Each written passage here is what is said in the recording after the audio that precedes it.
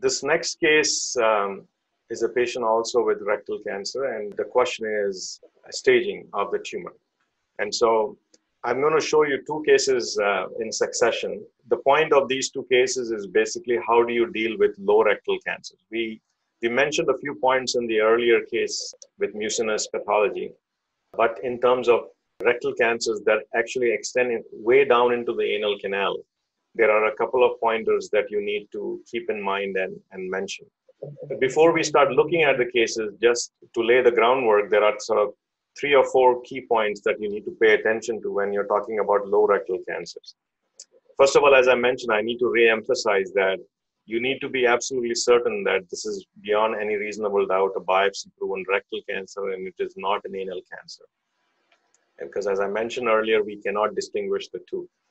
So that's the first point. The second point is for low rectal cancers that extend into the anal canal, there is no concept about distance to the mesorectal fascia because there is no mesorectal fascia that you can identify in this location. And so if it is at the level of the levator or the puborectalis, you give the shortest distance to the levator ani or to the puborectalis.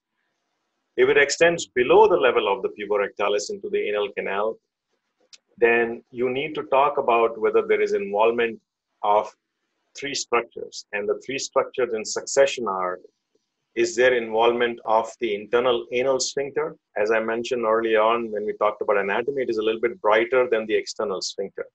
Is there involvement of the intersphincteric space, which is this bright space containing fat between the internal and external sphincter? And is there involvement of the external sphincter and beyond that? Now, why do we try to make the distinction? Because if the tumor is confined to the internal sphincter, you can still do a sphincter sparing surgery. But once it goes into the intersphincteric space or the external sphincter, then these patients have to have their sphincters taken, and these patients typically end up having a colostomy. So that's sort of the 3 key points you need to keep in mind when you're looking at low rectal cancers.